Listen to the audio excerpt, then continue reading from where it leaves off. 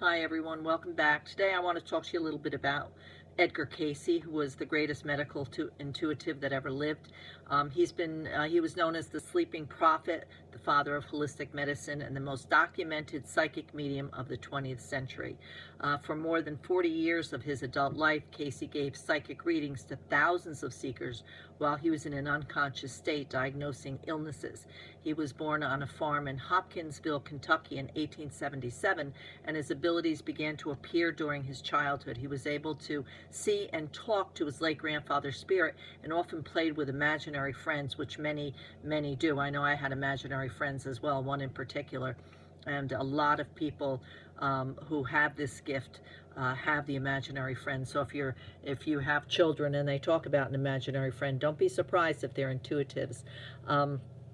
He spoke with this imaginary friend whom he told his family were spirits on the other side. He also displayed an uncanny ability to memorize the pages of a book simply by sleeping on it. These gifts labeled the young Cayce as strange, but all Cayce really wanted to do was help others, especially children. Later in life, Cayce would find that he had the ability to put himself into a sleep-like state by lying down on a couch, closing his eyes and folding his hands over his stomach. In this state of relaxation and meditation, he was able to place his mind in contact with all time and space, the universe, consciousness, also known as the superconscious mind. From there, he could respond to questions as broad as, what are the secrets of the universe? What is my purpose in life? Or questions like, what can I do to help my arthritis? How were the pyramids of Egypt built? His responses to these questions came to be called readings, and their insights offer practical help and advice to individuals even today. Many people are surprised to learn that Edgar Cayce was a devoted churchgoer and Sunday school teacher. At a young age, Cayce vowed to read the Bible for every year for the rest of his life, and at the time of his death in 1945, he had accomplished this task. Perhaps the readings said it best when asked how to become a true psychic medium. Cayce's advice was to become more spiritual. So I really have a great deal of admiration for Edgar Cayce, and I follow a lot of his practices in the Edgar Cayce Health and Healing Diet. Dr. Neil Zepkowski, who resides in Lilydale, New York, I've been honored to have him here several times to my center. He resides just outside of Lilydale, New York, and he's a regular there. He sits on the assembly with me, and he is a regular there. I think he's on the board now. Just an amazing man. He is a doctor. He's helped many people, and he is a specialist on the Edgar Cayce Health and Healing Diet.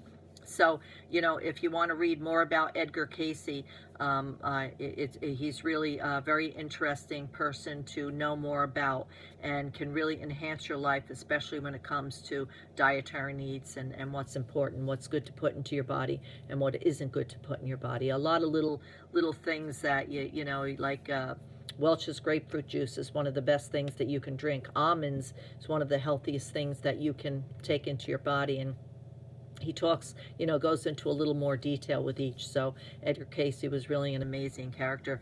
I have a real problem when people say, well, I'm a medical intuitive, you know, and I'm a medical intuitive.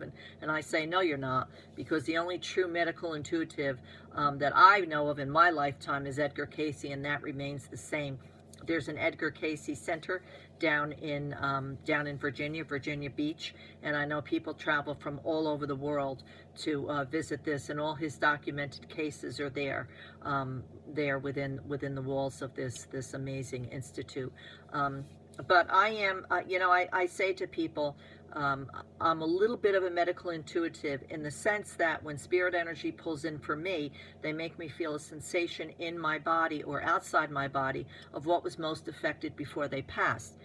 So in other words, I did a reading, you know, a week ago, and I felt a sensation around my liver and pancreas, and I said, I'm feeling a sensation in the liver pancreas, and they said, yes, my mother died from pancreatic cancer. You know, so for me, they make me feel a feather-like sensation. They don't have the ability to make me feel pain.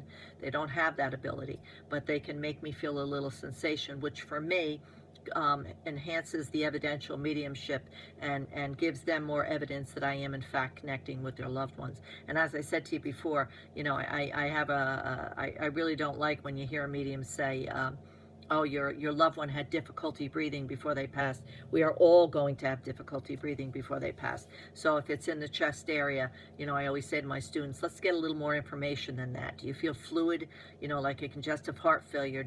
Is it disease? Do you hear the word cancer or COPD or whatever? So spirit does work well with you when you're doing this in the right way, okay?